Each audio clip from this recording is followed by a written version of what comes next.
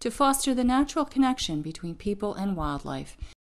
Peregrine falcons are a great opportunity to talk about endangered species and DDT, and actually the comeback of endangered species as DDT has been outlawed. The Center's team of 16 species of live, non-releasable wildlife ambassadors trained for presentation to audiences present over 175 programs to schools, libraries, garden clubs, senior centers, state parks, and more throughout the year.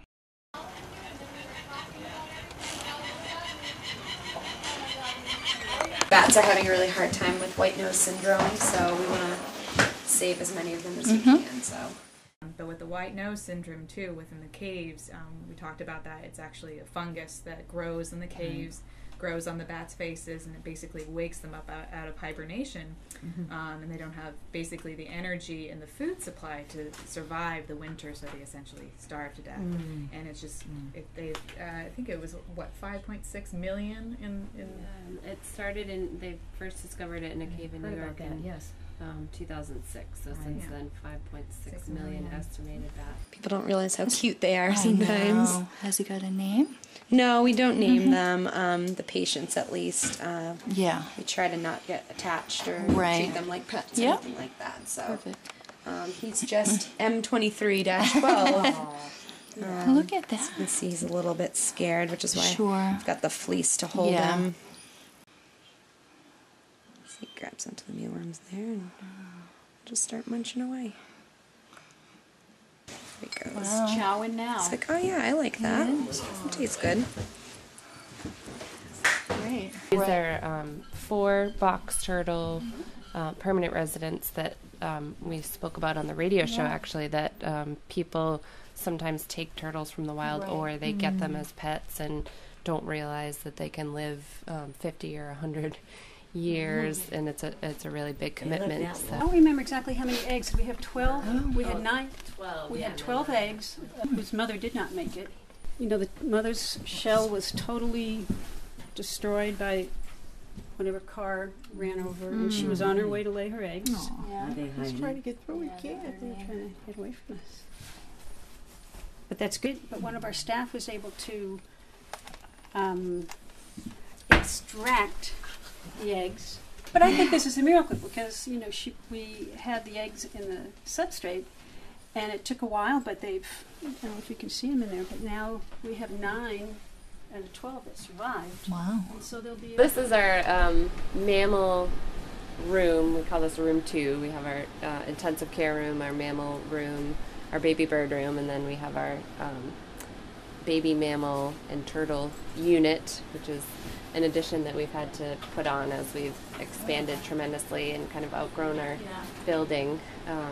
So this is where, when adult mammals come in and they're still compromised, they're not well enough to be in a large outdoor enclosure, they need to be checked by our medical staff every single day and have the weights checked and their wounds cleaned or their wraps checked and make sure that their fractures are healing. So this is where they stay until they're stabilized, and then they'll go back out into the wild and, you know, into an outdoor enclosure first.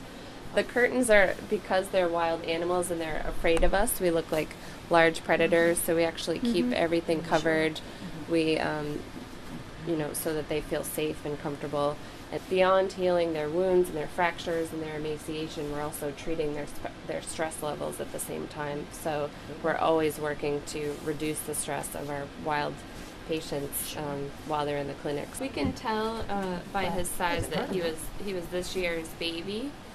So he was most likely born in the fall, and someone did find him, and he was in the road. They're scavengers, so they unfortunately do get hit by cars more often than some other species.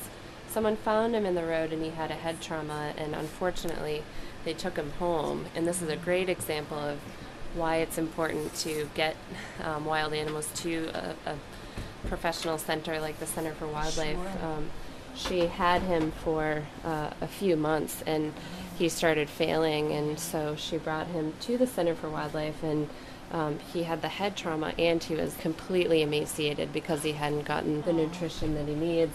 Freya Freya's a peregrine falcon. They are endangered in Maine and New Hampshire, and they actually historically would always nest on cliffs, and they actually are the fastest animals on Earth. They dive at 250 miles per hour to catch their prey.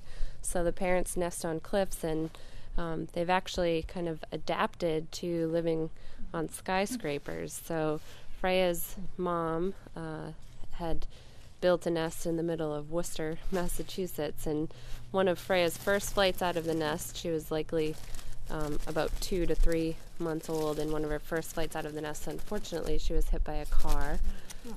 And someone found her on the road and could tell that she needed help, so they brought her to Tufts Wildlife Clinic in Grafton, Massachusetts, and they're one of our partners. We exchange a lot of medical and diagnostics ideas and collaborate with them, and so they knew that she was non-releasable. So we were delighted to take Freya and house her, and as you can see, she's pretty comfortable in her her home here. This is a routine, actually. She loves taking baths. So we had a very creative one of our volunteers who thought of, and a parent of 2 kids in elementary school, thought about starting an art project that would also be educational and try to educate the kids about our ambassadors and why they're here and their lives and how we can help prevent having more ambassadors. Kristen and Lauren went to the schools and homeschoolers that want to get involved. Freya went in and told them her story through Kristen. It really took off. They really were able to capture her life, and we tried to pick, it was 35, I think, is that what? 35 to tell her story. And the beauty of it is the animals teaching the kids and the kids teaching one another. This is a Broadwing hawk. Yep, he's over there in the corner.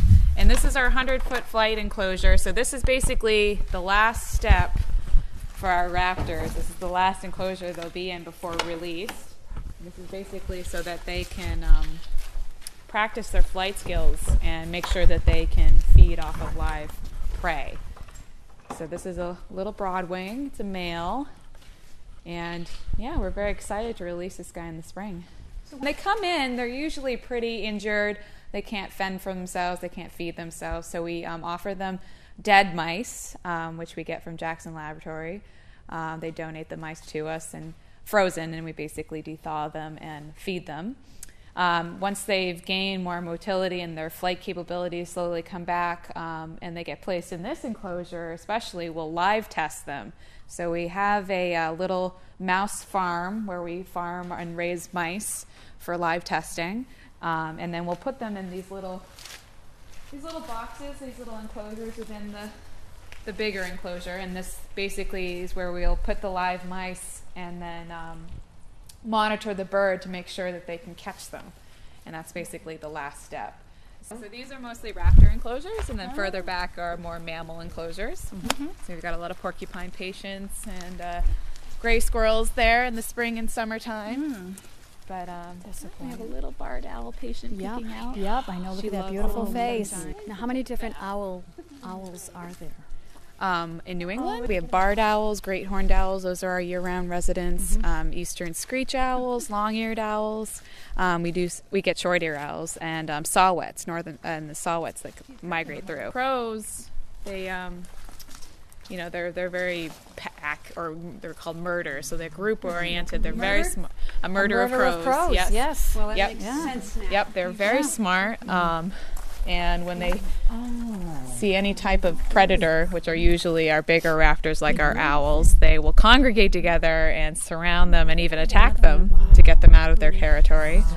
So fortunately, our little saw-whet here, our little cricket, was attacked by some crows and lost his eye. I think it's his left eye. Like, how tall do you think? That's maybe, 6 inches tall? Not even. Not That's even? more like 5? Yeah, 4. Yeah, soda can. It's pretty limited, the amount of flight. It kind of exhausts him. So, but his impaired vision really makes it impossible for him to catch his food in the wild. Now, Byron and Bianca should be in here. But these are 2 that will actually put a blind up here so that the public can't see them. And when we have baby barred owls, they'll be the parents. Well, Bianca's been here for, I don't know if you guys went over this, for 16 years. And Byron's been here for 5 years, and the two of them together have actually fostered and raised over 30 or 40 barred owlets that have been released back into the wild. We actually don't let our patients or ambassadors become overweight. Wild animals can actually, they're built to be a certain weight and to be healthy. They can develop pressure sores on their feet, fatty liver disease, and different issues. So we actually always monitor their weight and keep them at a healthy weight. He's puffing up because he's he's a little nervous, so he's trying to show you that he's bigger. He's making himself look bigger. Yeah. He's looking at her like, Ruby and Riley were hit by cars. Riley has actually lived at the Center for Wildlife for 21 years. Wow. And Ruby has been with us for about 5 years. We put Ruby out with Riley. Usually the same species will get along. They did get along pretty well. They always perch next to each other. Yeah. So she's actually one of our, if not the sweetest ambassador that we have. Really? We got her as a young bird. She's got a very gentle personality, and she hops right on the glove once she knows you as an educator. Kids love her. Yeah. We've actually been here, we got her about the same time as we got Byron, actually. So 5 years, I think it was 2007. So we're pretty lucky, too, that we do have volunteers that are willing to do the feeding and the cleaning and also build customized absolutely. ramps like this. Yeah. She's got her own little freeway here. So Savannah, she's been with us for over 5 years now, and she actually has a really cool story. So she was hit by a car also, but she actually came to us from Arizona. So there was a little rehab center down there, and we would kind of put our feelers out to other rehab centers because we were looking for a kestrel for our programs, and we got a bite in Arizona, so we actually flew her up on a plane, which Kristen and I always love to highlight in her story, to imagine a little kestrel flying on a plane, and we picked her up in Portland. And she's a very, very great educational bird. It's like migrants live here, but they don't spend a lot of time here. So it is kind of rare, actually, to see them. And he was hit by a car, too? He was hit by a car, too, unfortunately, and he has a permanent shoulder injury. They're called long-eared owls. There's a smaller version or species of this owl, and they're called short-eared owls, and they actually got their name before people understood that those are part of their camouflage, and they're just feathers and actually not their ears. Oh, there she is. There's Edna. She all puffed up, or she gained a little weight? Well, she has her fur coat on right now, and you can't really see her quills. It's pretty amazing. They have 20 to 30,000 quills underneath all that fur. So she's the subject of the next ambassador book. Yeah, we're telling this story of Edna's life. She was actually found at the base of a tree. Tried to get her back very quickly because we looked at her and there was nothing wrong. And by the time we got her back, her mother had moved on. And noticed there's a lot of hemlock around. And she's got some nice, great climbing trees. She can forage on her natural food. She's coming for her close-up. And good afternoon, folks, and welcome to Positive Thoughts, the program that is proud to be on the air in an effort to make our world a better place for all animals with whom we share this planet. And you'll hear good news, good advice, and a wide variety of interviews regarding the care, rescue, rehab, and rehoming of companion animals, wildlife, marine animals, and farm animals from advocates and activists working in the many fields of animal welfare.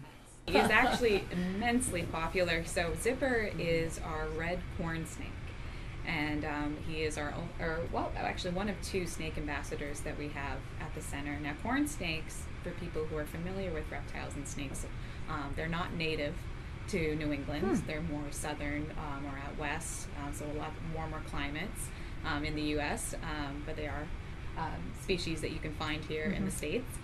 But he is a beautiful red color, so they come in different colors or morphs, and his is kind of a red-orange color. And kids absolutely love snakes. We have converted many snake haters. There are people who are afraid of snakes, the zipper.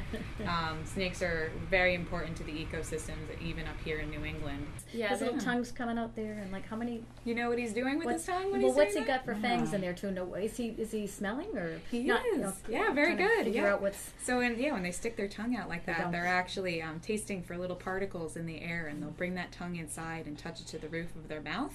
There's a little organ up there that actually is connected to the nerves in their brain. So basically, they're sticking out their tongue, and they can learn basically everything you could possibly imagine about their environment just by sticking out their tongue, which is very cool. That is very cool. Yep, so that's what he's doing right now. He's kind of assessing. He's a big fella. Exactly how long is he? He looks. Yeah, he's about 4 feet long. He's not very wide. So he's an adult, so he's at least 5 years old. And these guys at the wild can live actually to be over 25 years old. So he has the potential to live quite a long time with us at the center in captivity. He almost looks wet. I know he's not, but he's not. So people think that snakes are slimy or they have like a slick coating to them, but they're actually very smooth, very cool.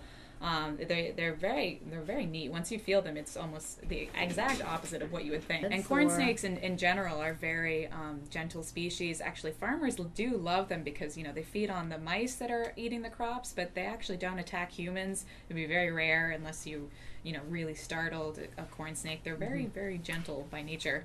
So this is Brownie. She's our big brown bat, and I can tell she's a little bit nervous right now, but she has her mouth closed, and you can see she's using her really large ears to sense what's going on around here. She's looking around.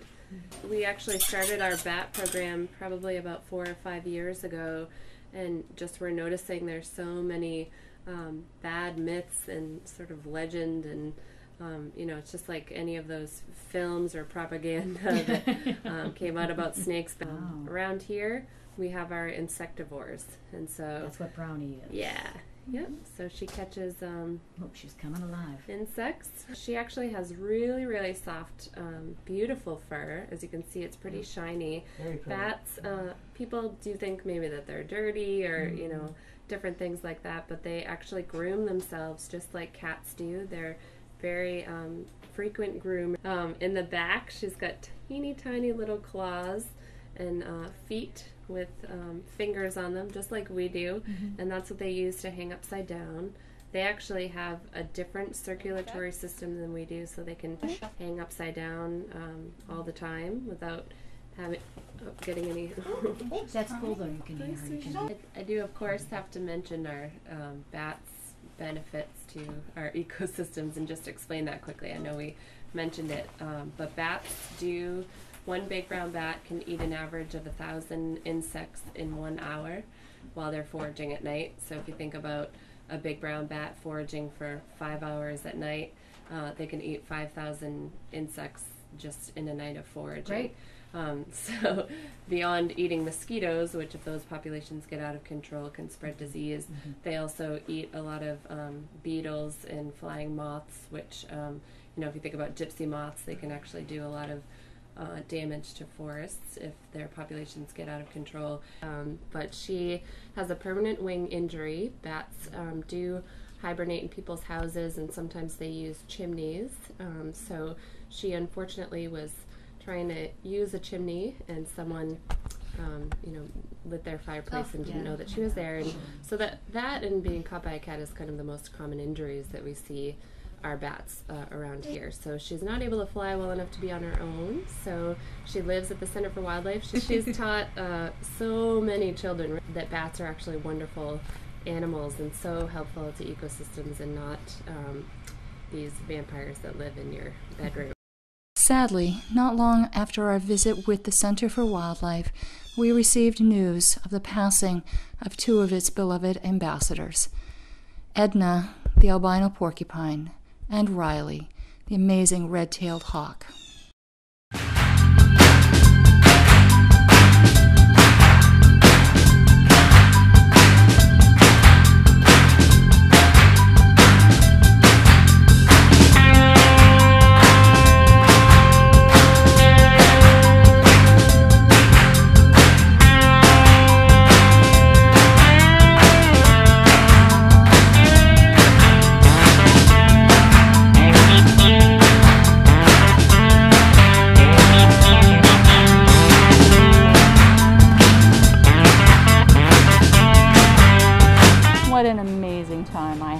Kristen, Michelle, and Susan, and especially all of the fascinating animals there at the Center for Wildlife in Cape Neddick, Maine. They certainly are doing some incredible work there. For more information, you can visit their website, www.yorkcenterforwildlife.org, and we'll be posting that contact information again for you at the end of the show. And finally, I had the opportunity to sit down and chat with a woman who has an unusual connection with the animal world and rescue. Diane DiNapoli is a penguin expert and recently wrote a book entitled The Great Penguin Rescue, in which she shares her experiences helping with the rescue of 40,000 penguins. The treasure oil spill rescue 12 years ago in South Africa off the coast of Cape Town. There was a ship ironically named the Treasure that sank between two of the main breeding islands for the African penguin. And at that time their population was about 160,000 birds. And nearly half the entire world population was right in the path of this oil slick. So they were at risk. And so what ensued was the largest and most successful animal